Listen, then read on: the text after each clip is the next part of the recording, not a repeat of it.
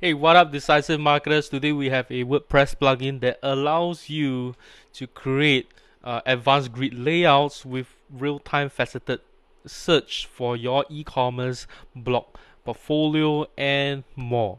Right, today's plugin is called Piotnet Grid Builder. Now, with Piotnet Grid Builder, it's really simple for you to start building grids that you can use it to embed on your WordPress site or use them as a standalone page as well. Now, before we dive into Piotnet Grid Builder, be sure to hit that subscribe button if you like to see more digital marketing and e-commerce content. Right? So let me just dive in right here. So here we are in Piotnet Grid. Right here, they've got some demos right here, and I'm going to show you how to very quickly be able to create a grid for yourself. So this is one of the grids that they have, and these are infinite scrolling grids that they have.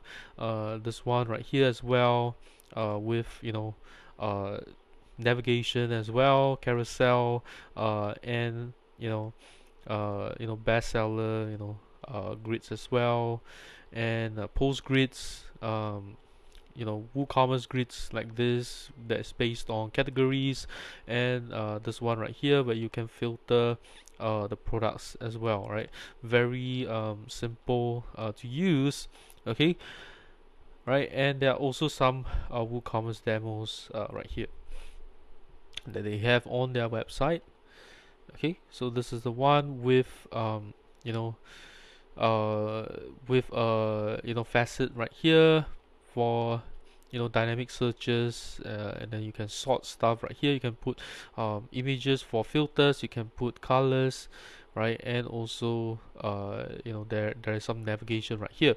So what we're going to be doing here is show you how to set this up, right? Very simply, Piotnet Grid Builder, they have demos right here, so you can just pick and choose any of this demo and import it, and it will create one of these cards right here, right? And you can then edit these cards with the Piotnet Grid builder right here. Okay, so how it works is based on cards, grids, facets, right, and then your archive templates, or you can also create a template from scratch. Okay, so this is the card. Cards are individual items right here, right? So you can this a product card that I have, and then I have an image in here with the discount and the options right here, and also I can choose the options right here as well, right? And then you can add to cart, and you have your price and the product title here, and of course you can make changes in here. You can set static images or dynamic data, so you can pick the featured image coming from WooCommerce. Okay, so you can do something like that. You can set the aspect ratio, then in the custom URL you can have it dynamically linked to the post, or you can change this as well, right? You want to change any of the information here, you can do so as well. And do you want it to be link or self or blank? You can put caption in there as well. Lazy loading, you can enable them as well. You can set up your image styles, your borders, right, as well as your typography and so on, right? Animation, right? You can turn them on as well. Okay, so this is for cards, and the next thing is, once you have the cards, then you got to set up your grids. So your cards will be in the grid itself. Okay, so what we have right here is the grid that I have. Let me just show you how it looks like. Okay, oops, this is not the right one. Let me just open this up. Okay, so it looks like this. This is because this is the the custom post type right here. So it is, you know, taking up the entire width. But once you put that into the archive template, then it's going to you know, be you know, responsive to your width of the page itself. So this is how it looks like. Okay, so with your individual cards right here. Okay, and then next thing is you got to set up the facet.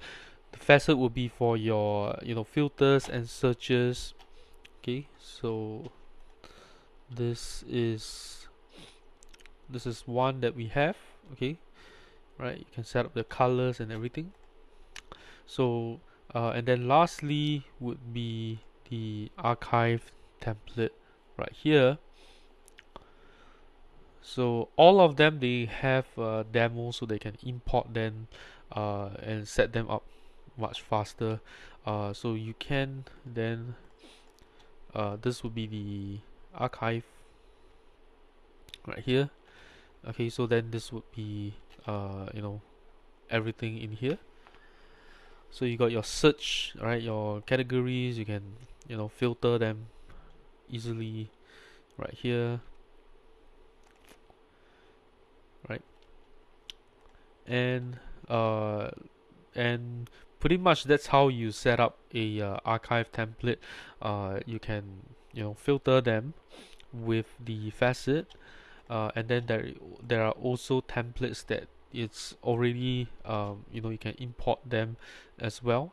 Okay, where there are no you know, filters and stuff like that, you know, except for this one right here. Okay, so you can import them. Let's say you have to import this.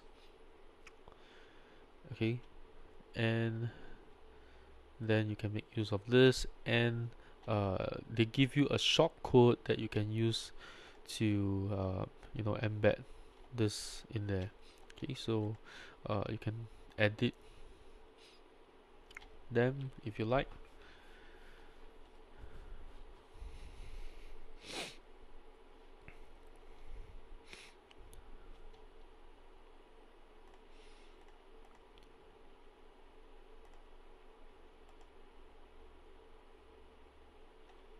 Okay, so this one is not loading well, I think.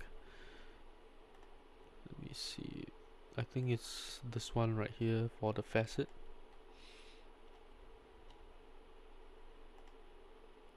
Okay, so there we go, right? So what happens is that this will show the products, okay, and then you have your filters right here as well. Okay, because I don't have any block content on this test site, so I can't replicate the this one that you actually can see from here, right? This one right here.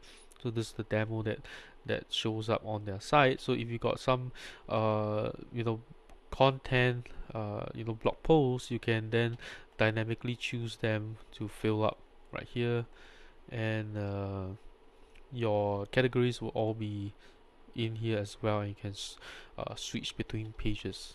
Okay, and all you need to do once you're done is just to grab the shortcode and embed it onto your pages, and you can then display it, right? So Piotnet, the grid builder, is pretty simple to set up. Doesn't take you too much time, and I think that if you don't plan to get something like WP Grid Builder, I think Piotnet Grid Builder is a you know, an option for you. My only concern with Piotnet Grid Builder is that they don't actually have a sort of you know, infinite scrolling feature where, let's say, you have more products, more than, let's say, 9 or 15 or 48 products, then you can actually you know, lazy load and infinite scroll them, and when you filter them, it will just, you know, show up all the products easily, right? So I think that's something that it's missing with Piotnet Grid Builder. Otherwise, another issue, I guess, would be you know, they are quite new as a plugin. I guess they could have more templates as well, right, to choose from. But if you're looking for something simple to create your grids that looks nice as well, I think Piotnet Grid Builder is a great option. And that's all I have in this video. I hope you guys enjoyed this. If you did, do give me a thumbs up.